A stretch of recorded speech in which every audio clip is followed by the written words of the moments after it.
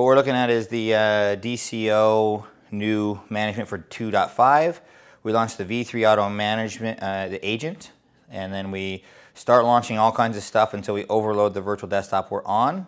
Once that happens, you'll notice the new DCO functionality pops up when we run out of RAM specifically. And that should happen any second here. And when that happens, look at that. It gives us the opportunity to connect to a new virtual desktop. And what's going on now is DCO is replicating what we already have to another desktop, and that'll happen in less than a minute. In the meantime, the other desktop is there. The orchestration software behind the scenes is making it all happen. And we're going from a desktop that has limited resources to a desktop, in this case, that has roughly double. You could use this for doing GPU or lots of CPUs or lots of RAM or pretty much any upgraded desktop experience you want, as well as coming back. At this point, we're rebooting to a new virtual desktop, the one that's been set up for us.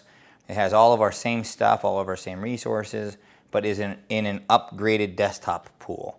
So Desktop Cloud Orchestrator, which was always good at replicating pool-to-pool replication, is now being used to connect to desktops that are much, much faster or more resource intensive than other desktops, and then back again.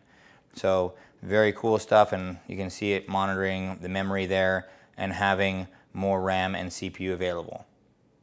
So that's DCO 2.5.